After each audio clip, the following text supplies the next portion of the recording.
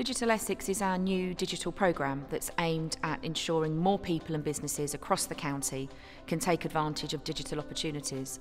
And we know that there are some barriers around connectivity and skills, and that's what we're seeking to address by ensuring that we can work with people, with local communities, and particularly in the levelling up areas, so that they can develop the skills that they need and that they can have the physical access, be that to a laptop or indeed through SIM cards and data, so that they can take part in those opportunities as well.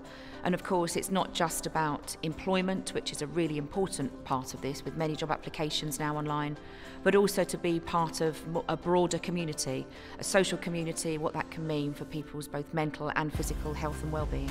So it's a programme that's very rounded in its approach, but it's intended to expand those opportunities to more people.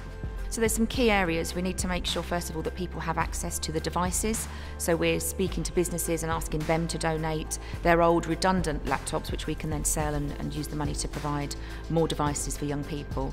It's also making sure that people have access to the data and the use of SIM cards. So we're working with the Good Things Foundation to roll that out to eligible people.